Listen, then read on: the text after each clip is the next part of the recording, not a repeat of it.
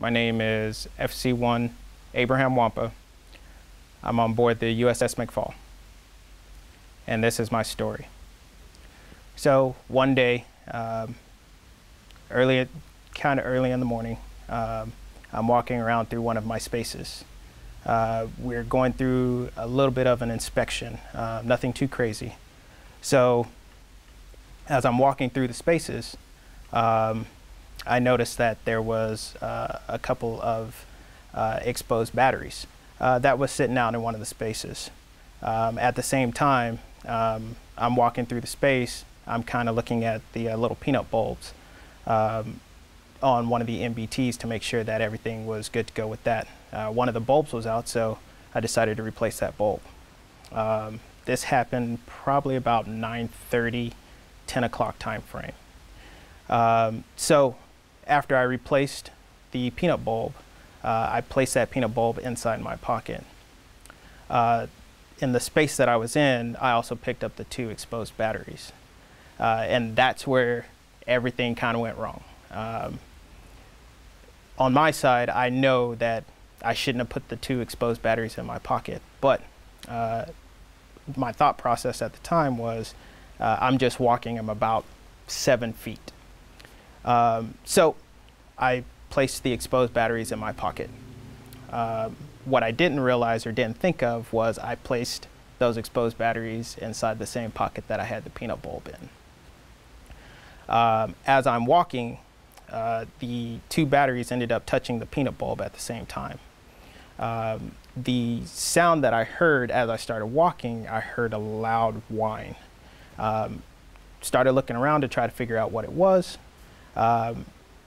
Before you know it, boom, explosion in my pocket. At that time, inside the space that I was in, there's a little bit of a grating where you can actually sit down on. So I sat down on the grating, started patting my leg to try to get the fire out. The batteries fell out of my pocket. They were both charred, and in between was the peanut bulb that was stuck to them.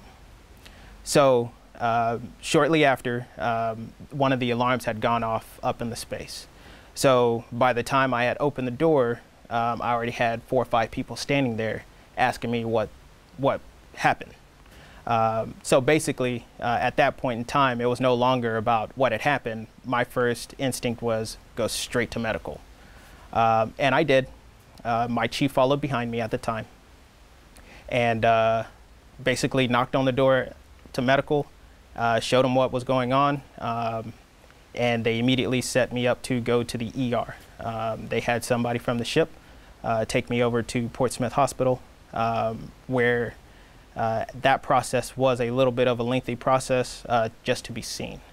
From the time that I got there till the time that I was actually checked out and had my medication for the burns was roughly 3.5, 4 hours. Basically during that time frame, one of the doctors took a look at my leg. Originally, their thought process was that I was going to end up having to get possibly a skin graft done. Lo and behold, I ended up not having to get a skin graft, which was good on my part.